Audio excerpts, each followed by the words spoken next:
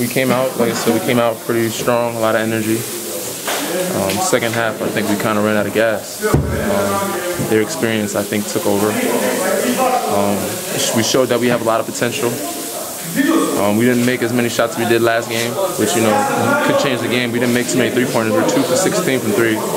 They hit a couple threes, but I guess it's their normal game. But I think experience was what hurt us. Defensively, you know, every time we turn around, weak side, we weren't getting our help weak side, and they were just getting easy layups, dunks, and lobs. And that opened the game up for them a lot. So. But like I said, it showed a lot of potential, and hopefully we can bounce back from here and learn and get better. It's still early in the season.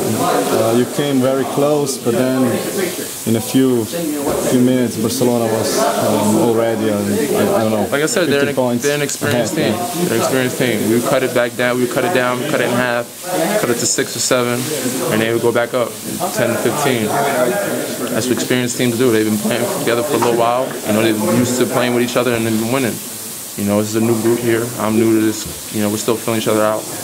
We didn't get our rhythm quite going in the second half, but we'll go back to the tapes, see what we did wrong, and hopefully fix it. It was your first EuroLeague match. Are you satisfied with your performance? Like I said, I think I did what the team did. In the first half, I think I came out strong, played really well, but second half, I think I ran out of gas. You know, they looked to me to help, you know, carry the team or, you know, lead the team.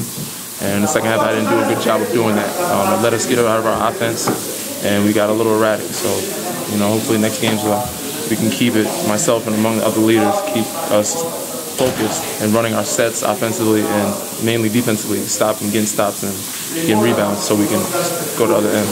Okay, thank you. Thank you.